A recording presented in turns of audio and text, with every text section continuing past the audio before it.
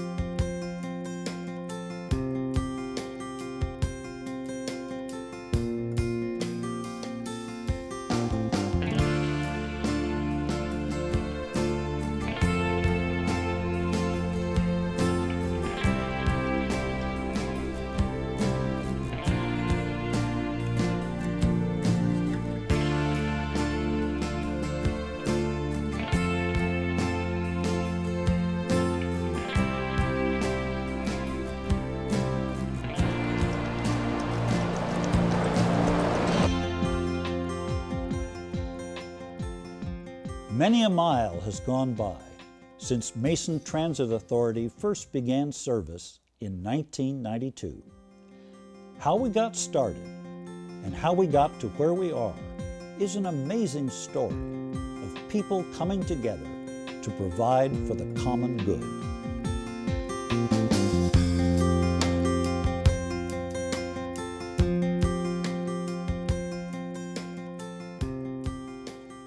This is part of getting people to where they want to go. This is an important thing. I mean, this is an important thing to tourism. It's an important thing regionally.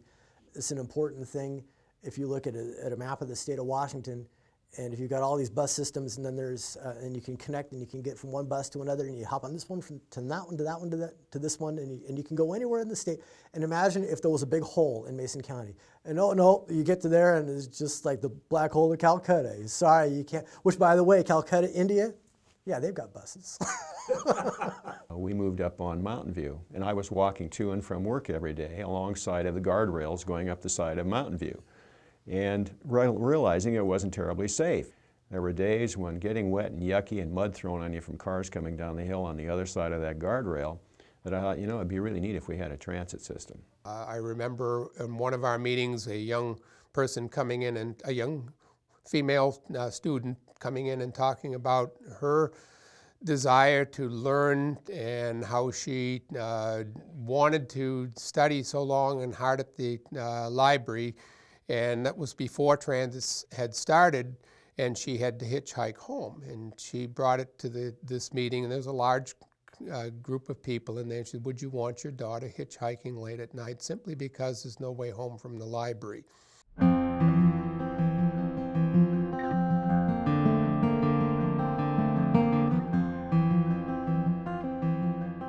Public transportation was seen as a safety net in Mason County, a safety net for seniors, a safety net for people with disabilities, for children, for people that didn't have access to their own transportation. Well, it goes without question. The biggest problem was convincing the large majority of the community that something could work. Even those folks that had finally managed to get a favorable vote for the transit system were not totally convinced that it was going to work. Did you win on the first try? No, it was the second try. It was quite interesting. We lost very closely, and I do believe that as I analyzed the vote, I determined that we hadn't done enough in encouraging transit in the north end of the county. And it was seen as a Shelton-based service, and so we went and provided additional information and talked to a lot of people up there. And I remember we even got the bear, you know who the bear is, on Hood Canal, that held the signs. We even had the bear out putting "Vote Yes" on transit. In some of the areas, they would call it Shelton Transit rather than Mason Transit. And I know there was a great deal of effort to convince the community that this was a county-wide service and it was going to be there for all the people.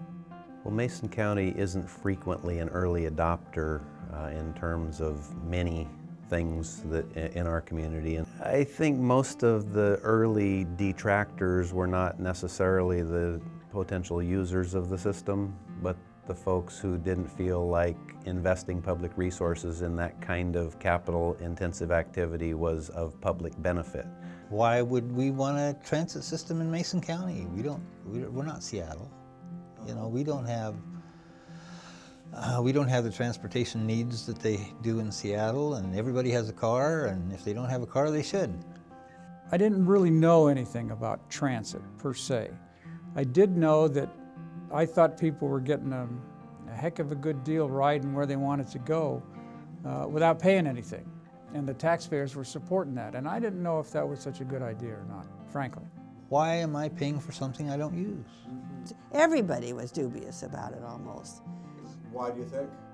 I don't know, that people wouldn't get out of their cars. They didn't want to give up their cars. I mean, people that were even for it said, well, it's not for me. The people thought it was a great idea, but they weren't interested in participating. They never really were.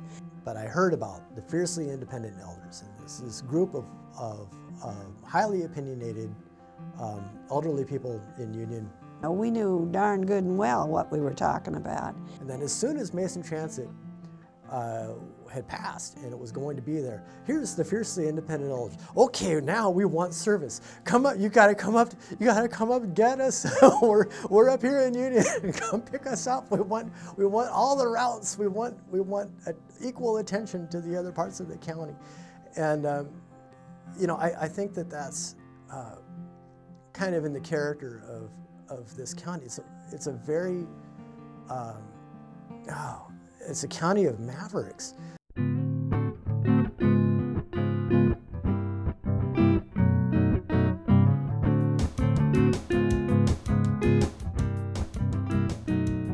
I remember December 2nd, 1992, so it was the first Monday in December. We actually started November 16th, 1992. That's when all the drivers got together, the new drivers. There was 4 from the contractor company, and then 4 local people that we hired as part-time drivers. When they first started, there was no such thing as a route.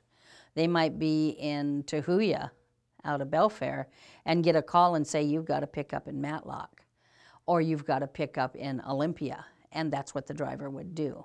We started out by just driving around town looking for people. Yeah, we were cruising around looking for people to pick up. And I was driving down Shelton Springs Road, and there was a couple guys walking to work. They were working at the Exceptional Foresters, and I pulled over and I said, hey, you guys need a ride?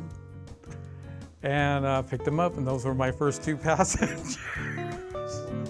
First year was, people didn't know we existed even, you know. There was, so actually it was funny, within even up to 10 years, so people say, we got a transit in Mason County? I didn't know that. There was a gentleman in the community that used to pay for advertising in the paper that said, watch the empty buses.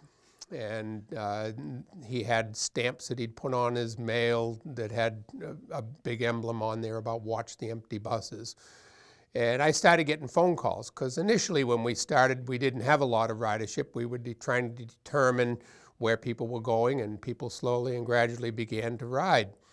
And I started receiving a lot of calls saying, I'm watching these buses because this guy's putting these ads in there, and there's a lot of folks on those buses. They're really being used. And I said, I know, it's wonderful. If that man ever has a problem in being able to afford those ads, I'd help him.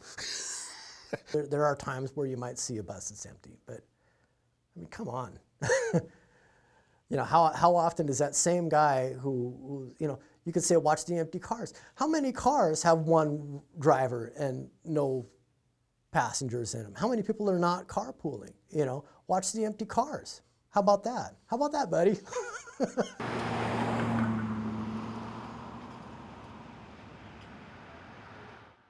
Driving a bus was really easy for me. In the beginning, I used to pride myself on how many I could put to sleep in the afternoon with my bus ride on the way home after work. 14 one day was my record, so just by cruising down the road as gently as I could. Be looking in that mirror going, okay, there's another one down.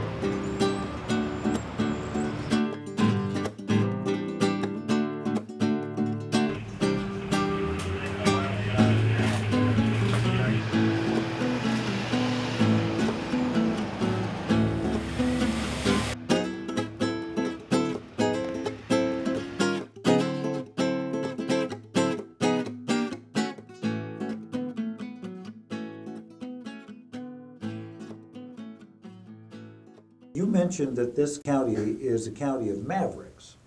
One of the things that defines them is they don't like to pay taxes. And particularly they don't like to pay taxes when they think somebody is getting a free ride. Why would people be willing in this county to part with their money for a public bus system? The objection of the free ride has gone away. People are seeing that there is an economic advantage to doing that, to having a system that people can ride. If people can get employment, then it's good for everybody, obviously. I was a Mason County judge for 10 years back in the mid-'80s. A lot of people don't make this connection, but when you haven't got transportation and you're looking for work and you end up driving without a license, you end up then getting a suspended license, and the cycle starts to develop in a big way. I don't even remember the name of the number of Tim Iman's initiative that removed money from transit systems, which necessitated Mason Transit going for more sales tax. And I believe it was in 1999 when the motor vehicle excise tax was removed, and we lost virtually, well, more than 50% of our budget. At that time, there was additional funds that came in through various grant programs out of motor vehicle excise tax. So it was closer to 60 to 70% of our operating budget, and a lot of services were cut back. We cut Saturday service out. It personally really hurt me when I thought about it. I heard stories from people, and we had to make that tough decision. I heard stories from people saying, well, now I can't get to work when I need to go to work because my weekend isn't the same as your weekend. How am I going to do that? I thought, well, but we have this issue. We don't have a choice. Where would you have us cut it? So we cut Saturday service. And in fact, reduced hours. That's how we could try to save money. That was one of the probably driving forces, key force, if you will, for going to the public and saying, we need to continue to prepay transit for good times and bad times. And the best way we know how to do this is tax ourselves. If the people are willing to tax themselves to keep something they want running, that's exactly what local governments want. They want to see whether you really mean it or not. One of the things that we benefited from during that time is we had a pretty active volunteer group within transit. McTab was pretty active. McTab, it's known as Mason County Transit Advisory Board. I call them the knights in shining buses because they went basically from place to place, letting people know how important it was to have transit. Indeed, voters approved a tax increase for public transit. And as the millennium turned, the wheels of Mason Transit were set in motion for a decade of expanded services. New routes were added as demand steadily grew. In fact, Mason Transit has grown its ridership almost 1,000-fold, from a yearly average of 60,000 to nearly 580,000 rides in 2012.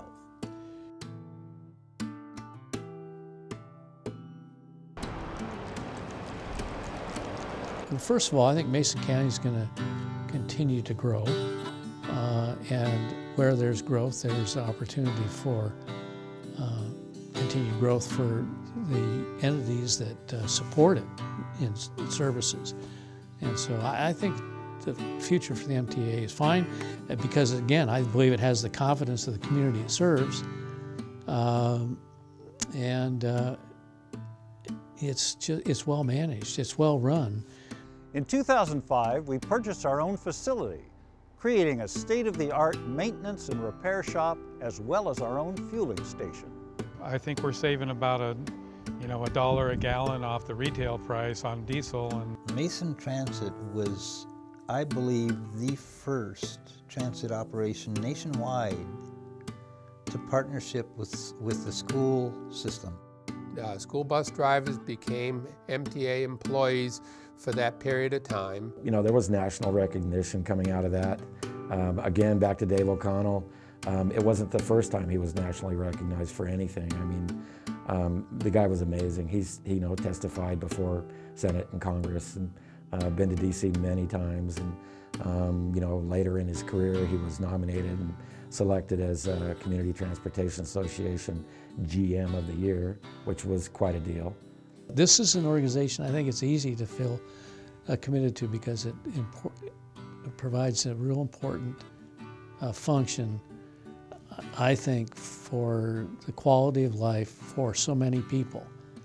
Fuel checked, fluid checked, fueled, and cleaned the bus, and then we'll give her that fresh bus. And if you look at the exhaust coming out the back, you'll notice all the tailpipes are clean, no carbon.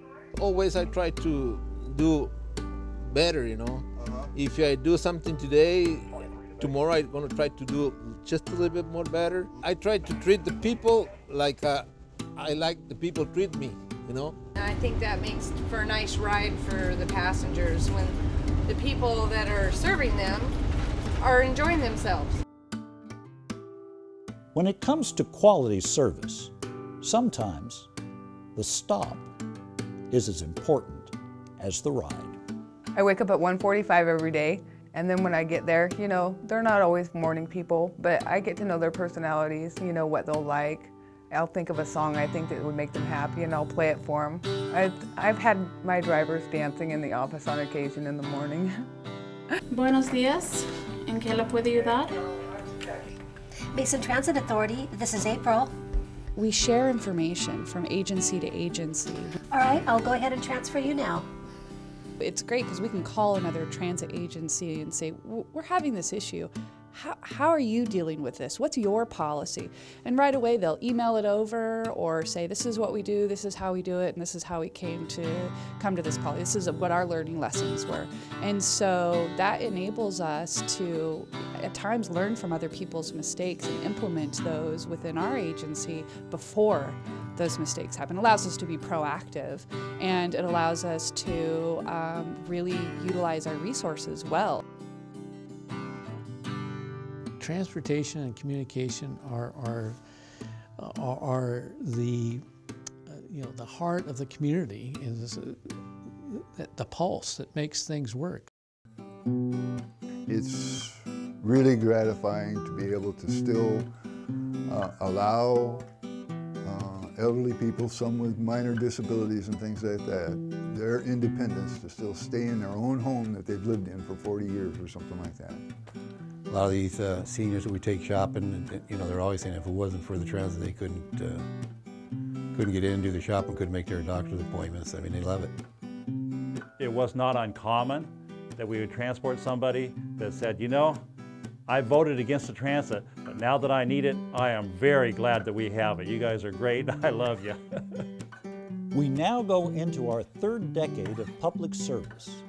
We also continue our reputation as one of the most innovative public transit authorities in the United States. And we are building new partnerships with the Skokomish Tribal Nation, the Squaxin Island Tribe, and countless governmental and nonprofit agencies. And to maximize our community resources, we're establishing a multi-use transit community center in downtown Shelton.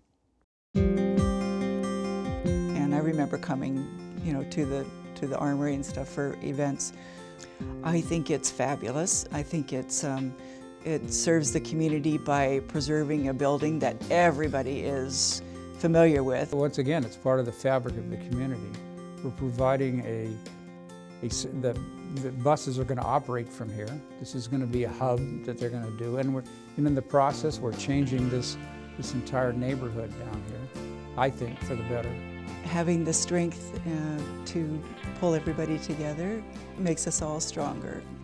The road may not always be straight, but the ride will always be safe, efficient, and enjoyable when one is riding with Mason Transit.